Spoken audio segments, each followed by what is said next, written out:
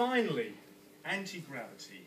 We've got the enchanted turquoise Ford Anglia, we've got Hagrid's flying motorbike, we've got those Quidditch matches, whizzing around on broomsticks. Now surely Muggle science can't do much to deliver this.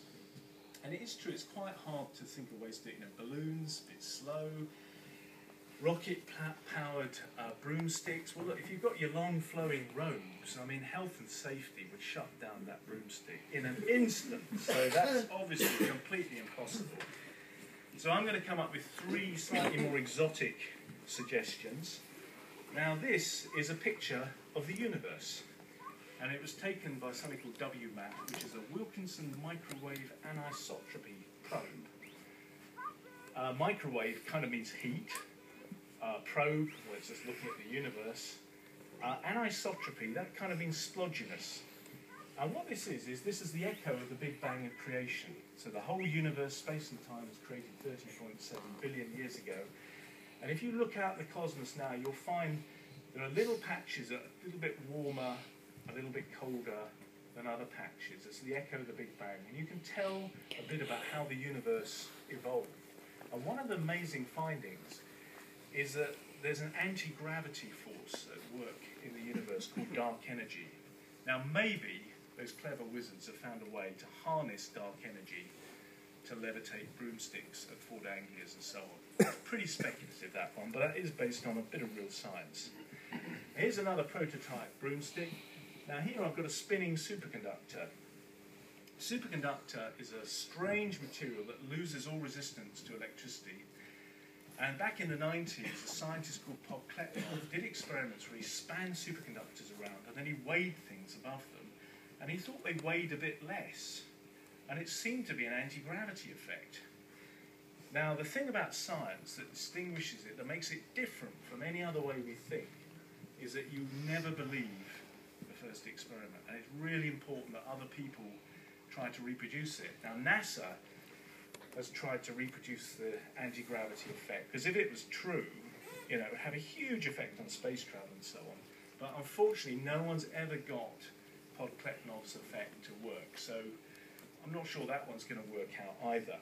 So here's another suggestion. This is something called a levitron, and it's quite a simple idea. You know when you get 2 magnets and you try and push them together and you get a repellent force? Well, maybe you can use that effect to levitate things. Now, it turns out everyone thought that was impossible. There was a theory that was put forward in 1842 by Earnshaw that said it's a bit like trying to balance one needle on top of the other. You know, they were just never going to stay up. And everyone believed that until a guy came up with this spinning top called a levitron. And actually, it was really hard to explain how this thing works. Now, here's my levitron. The reason I'm not doing it here is they're so fiddly, these things to set up. You've got to get these weights right. But here's a big magnet here, and this thing is also magnetic, but it's actually pretty satisfying. Here we go again. Now, this is typically what would happen. You'd see me doing this for about half an hour, and you'd all be going nuts, saying, why can't he get it to work? This is why I filmed it. It's much easier, but it's a really quite a cool effect. And I've got my glamorous assistant, that's my daughter, who is now a teenager and would be horrified to see herself in this video. But what's really interesting about this effect is, well, first of all, it took a really smart scientist, Sir Michael Berry, in Bristol to explain this effect. And it also turns out all the atoms in your body behave a bit like that levitron. You're actually all diamagnetic. And if there's a big enough magnetic field, I can levitate all you guys as well. And the first person to really play with this was Andre Geim, who won the Nobel Prize for Physics a couple of years ago. So he's a serious scientist, University of Manchester, famous for something called graphene. And Andre did it with strawberries. There's no magnet in this. This is just using the levitron effect from all the little atoms in here. Put it in a big enough magnetic field, and you can levitate the strawberry. What I really like about Andre, this is a proper paper in a proper journal. It's written with hamster tissue. That's his pet hamster.